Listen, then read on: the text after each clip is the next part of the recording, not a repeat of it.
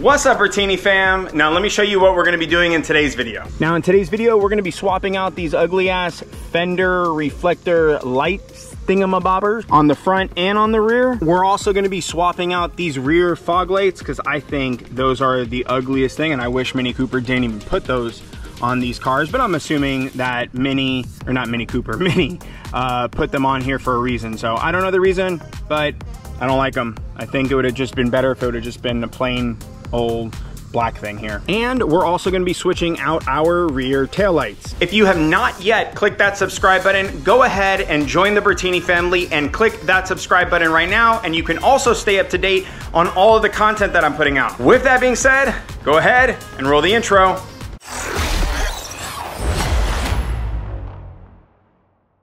Now, I will be including links in the description box below where you can purchase all of the lighting in this video from. Don't forget, if you use code Bertini, you can get a discount on everything used in today's video. So check in the description box below for links to all of this stuff. They're nice. I really like this.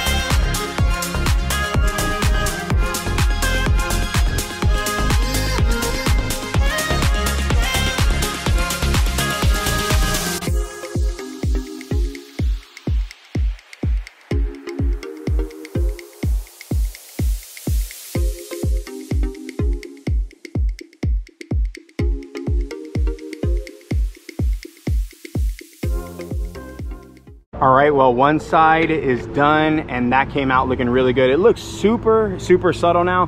To be frank, I wish Mini Coopers didn't come with lights on the side flares now, but it's all good. At least temporarily, I'm gonna do this. I actually have a plan on replacing the side flares with some wide body ones, so you have to stay tuned in for a future episode on that. But at least temporarily, so I don't have to look at the yellow or the red and the yellow here in the front, this is gonna do.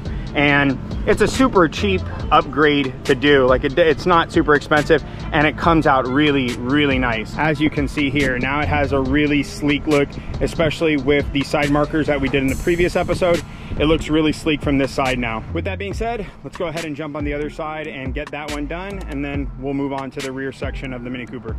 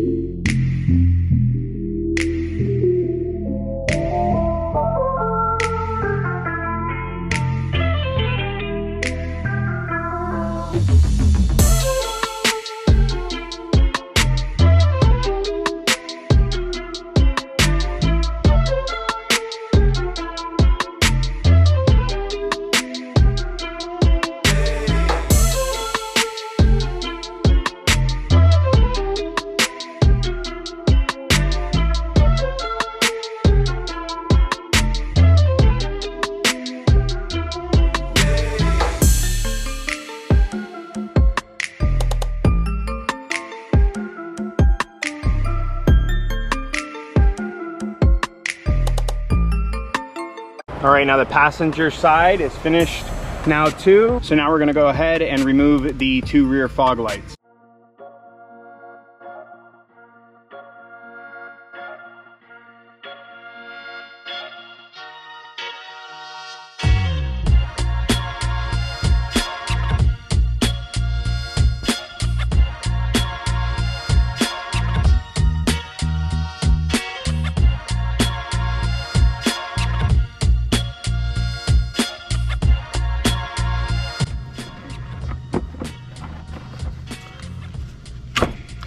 All right, so something you didn't see on camera because it was just too big of a pain to get, but I do want to explain it. Basically, I had to loosen these screws.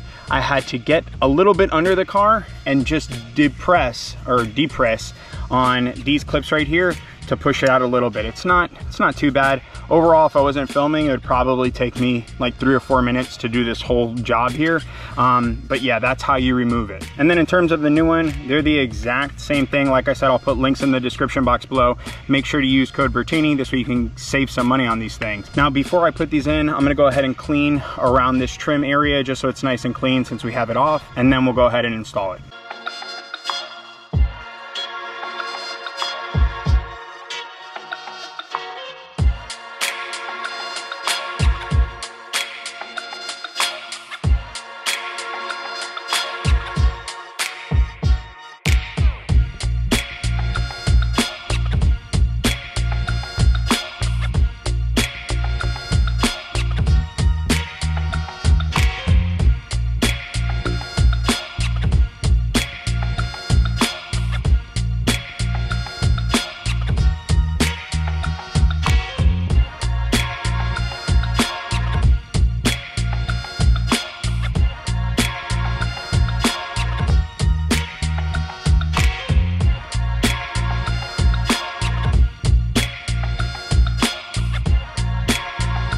By the way, something that I wanted to point out about these rear fog lights that I struggled with finding online is everywhere online that I looked, it had said that these do not fit the 2020 model Mini Cooper JCW. I took a chance, I ordered them, and sure enough, they do fit. So for those websites out there who say they don't fit, you guys probably should revise what these fit and what these don't fit, because these definitely fit a 2020 Mini Cooper JCW. Any model with this rear diffuser that looks like this, it definitely is going to fit. Clearly, it fits perfectly. All right, enough talking. Let's go ahead and move over to doing the taillights now. All right, so here's the taillights I decided to go with. Now, one thing I do want to talk about really quickly, because after doing a lot of research, I found out that not all of these things are made equal. So I did find a set of these on Amazon, and it turns out that they use different lenses, different kinds of lenses. Even though they all say DOT approved, they're not the same type of lens that the factory one uses. And for me, it was really important that if I'm going to replace the factory ones, I want something that is super high quality, and that's where these come into play. These are literally using the same materials that the OEM ones use. And so when you see ones online that are like $300 or even $200, I found out that those are not the exact same quality. It's not the exact same parts. The ones that I'm going to link in the description box below are equivalent to OEM quality. And so that's really important, because if you're looking for something that's not going to leak on you, have any issues, or this glass break at any point in time, and that is in fact DOT approved, you're going to want to make sure that you go with the ones that I'm providing in the description box below. This way you can ensure that you are getting the highest quality version of these. If you find these for any less than $400 USD, chances are they do not use the same materials that are equivalent to the OEM versions. Obviously, it's up to you if you take the gamble. I did a lot of research online, and I found out that a lot of people have used the cheaper ones,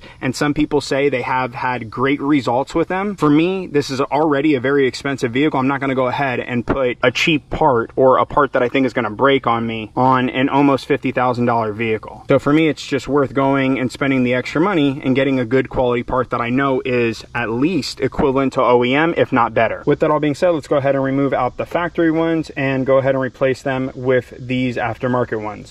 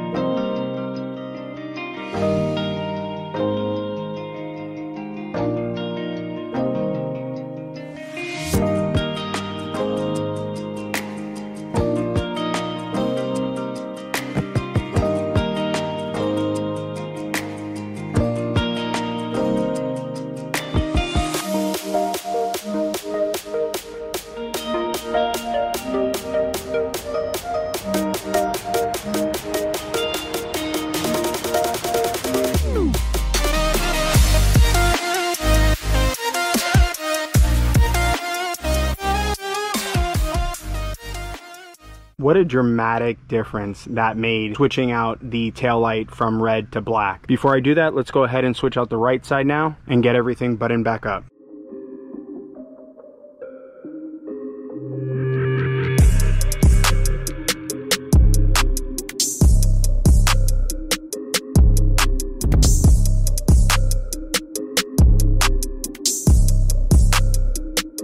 Now, something you are gonna notice is the rear fog lights are not gonna come on because I have not programmed those to come on. I don't actually want them to come on. And so they're not gonna come on. Yeah, baby, yeah!